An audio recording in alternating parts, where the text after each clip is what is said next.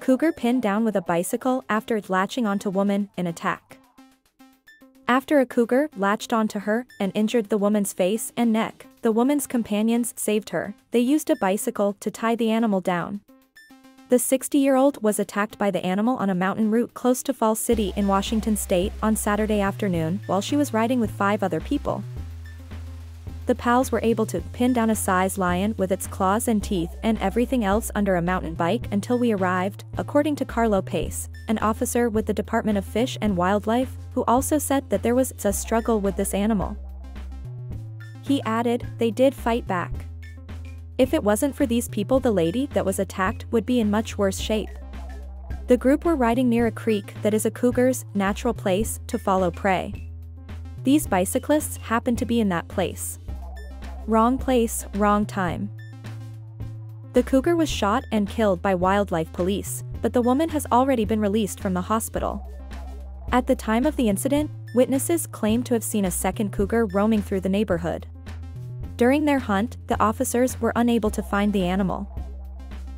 A 34 kilograms cougar was taken from the site by authorities, according to the Washington Department of Fish and Wildlife, and its body was taken to a nearby university lab for analysis. According to the agency, officials hope to find out the cougar's age, physical state, and whether it suffered from any illnesses. Mr. Pace said cougars typically keep away from people, adding that there have been 22 fatal cougar attacks in Washington state, including 2 that were fatal, in the last century. In July 2023, an 8-year-old on a camping trip in Olympic National Park in Washington sustained minor injuries in a cougar attack. U.S. frustration with Israel has grown in recent weeks. New UN resolution is sign of that displeasure. Many nations throughout the globe have urged for a stop to the violence in Gaza, and Washington's steadfast diplomatic backing for Israel at the UN has placed the U.S. in an increasingly isolated position. Additionally, there is internal pressure on President Biden to reroute the war inside his party. The U.S. has twice used its veto power as one of the Security Council's permanent members to oppose measures intended to end the conflict. When a proposal supported by Algeria is presented to the Security Council on Tuesday afternoon, it is anticipated to do so once more in support of a quick and durable ceasefire. The White House contends that it would make the ongoing discussions for a new hostage agreement more difficult and that a break in hostilities now, in the absence of an agreement, may lead to the hostages being held permanently. But since the number of civilian deaths in Gaza has continued to increase quickly and aid into the region has been blocked despite U.S. demands, U.S. dissatisfaction with Israel and Benjamin Netanyahu has been progressively increasing in recent weeks. Reports of a resolution developed in the U.S. are likely an indication of this disapproval and an effort to change the perception across the world that the nation is involved in the conflict. According to sources, the phrase will, as far as we can tell, only apply to, as soon as practicable, a departure from U.S. policy, and will call for a temporary truce. This allows room for interpretation over the exact date. An invasion of Rafah, in southern Gaza, would have serious implications for regional peace and security, but only under current circumstances, according to the resolution, which is essentially a criticism of Israel. This leaves open the possibility that Israel will provide a workable plan for the 1.2 million civilians who are seeking refuge there. The U.S. resolution would also be contingent on the release of any hostages still held and the removal of all obstacles to allow for the increased flow of humanitarian supplies. The date of the vote is unknown. U.S. ambassadors to the UN have advised against holding it today and stated that they are not in a haste to move it along. First, there will be private talks as the U.S. needs to garner backing and maybe change the language to make it passable.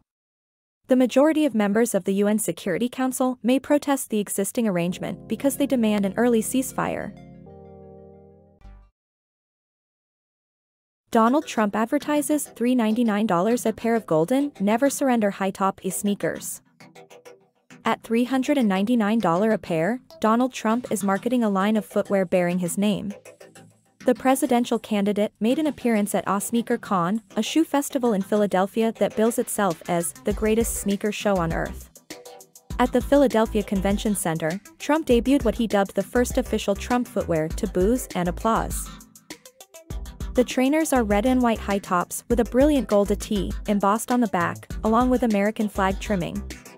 The shoes, aftershave, and perfume are being sold on a new website under the Never Surrender High Tops brand, along with other Trump-branded merchandise. Although the website claims to be unrelated to the Trump campaign, internet posts by campaign officials for Trump have highlighted the website. Speaking at the event, the former president said, "There's a lot of emotion in this room. This is something that I've been talking about for 12 years, 13 years. And I think it's going to be a big success." According to the updated website, CIC Ventures LLC, a business that Mr. Trump disclosed ownership of in his 2023 financial declaration, is in charge of it.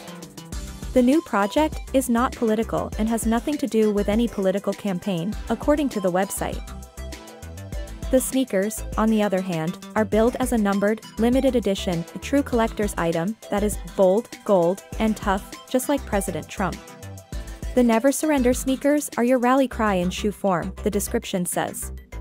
Put on your shoes and go forth prepared to conquer. After a civil fraud trial in New York earlier this week, Mr. Trump was fined $354.9 million. He will be required to give over at least $453.5 million, interest included. In addition, the judge granted Trump a 3-year ban on operating companies in New York. Eric and Donald Jr., his sons, were also banned for 2 years. U.S. man admits rape and murder after women pushed down to death near German landmark. A U.S. man has confessed to the rape and killing of a lady who was shoved down a ravine close to a well-known German monument that served as the model for the renowned Disney castle. It is believed that the Sleeping Beauty Castle at Disneyland, California, and the Cinderella Castle in Disney World, Florida, drew influence from Neuschwanstein in Bavaria, southern Germany. The confession was given by the 31-year-old at the beginning of his trial in Kempten, southern Germany. In June of last year, he supposedly met 2 American ladies, ages 21 and 22, close to Germany's most famous landmark, Neuschwanstein Castle. The trio, according to the prosecution, was near the Marienbrook, a bridge that spans a canyon and provides views of the castle. He is reported to have forced the younger woman to the ground and attempted to strip her after drawing them away from the route. The second lady said that the suspect shoved her down a steep hill when she attempted to intervene. She survived a fall of around 165 feet, 50 meters. The younger lady was allegedly raped by the man after he choked her till she blacked out. She was slain, according to the prosecution, when she was shoved down the slope. In addition, the defendant, whose identity is protected by German law, is accused of attempting murder and having child pornography. He reportedly had data about child sexual assault on his laptop and phone. Philip Mueller, the defense attorney, said that his client had committed an unfathomable crime when he entered the courtroom with his face concealed. Defendants in Germany do not formally enter pleas to charges. Nonetheless, the guy just reiterated his attorney's statements and remained silent. At the latest, a verdict is anticipated in mid-March, and the individual may be sentenced to life in jail. As zoo visitors were warned, 70 coins removed from rare alligator's stomach. A U.S. zoo has recovered 70 coins from the stomach of an alligator. Thibodeau, a 36-year-old uncommon leucistic American alligator with blue eyes and white skin, was the subject of the discovery. The finding was revealed by staff members at Omaha, Nebraska's Henry Dorley Zoo and Aquarium while doing routine health examinations on their 10 American alligators. A warning has now been issued to visitors not to throw coins into any bodies of water at the zoo. Any loose change can instead be turned in for a souvenir coin in one of the several machines around the zoo or in our coin wishing well located in the atrium of the Desert Dome, the zoo wrote on Facebook. In response to remarks on the post, it was said that the creature consumed the money, in between cleanings, of its living space. It stated that the necessity for the same surgery to be performed on other alligators in its care was likely. All the coins were successfully removed from Thibodeau and he is back in his habitat. With the help of his training, Thibodeau was anesthetized and intubated to allow us to safely manage him during the procedure. A plastic pipe was placed to protect his mouth and safely past the tools used to access the coins, such as a camera that helped us guide the retrieval of these objects, Christina Plug, the vet who led the procedure, said. Unlike albino alligators, which have pink eyes and total pigment loss, leucistic alligators are reptiles with the rarest genetic variety of the American alligator. A leucistic alligator was born at the end of the previous year in a Florida reptile park. The infant was derived from a nest of original leucistic alligators discovered in the marshes of Louisiana in 1987, making it the first solid white alligator in history. With Joaquin Phoenix, Rooney Mara is expecting her second child.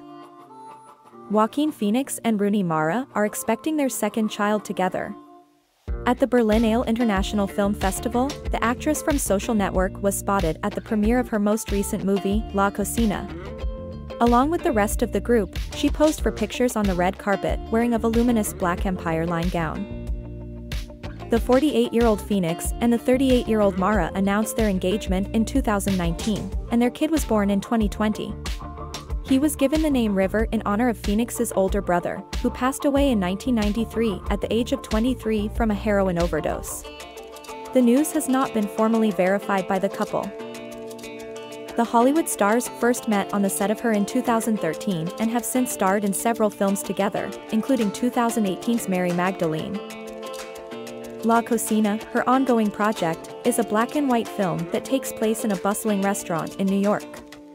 The action takes place in a bustling New York grill restaurant, following a current trend of high-stress kitchen dramas, with a focus on the problems of some of its underpaid immigrant crew.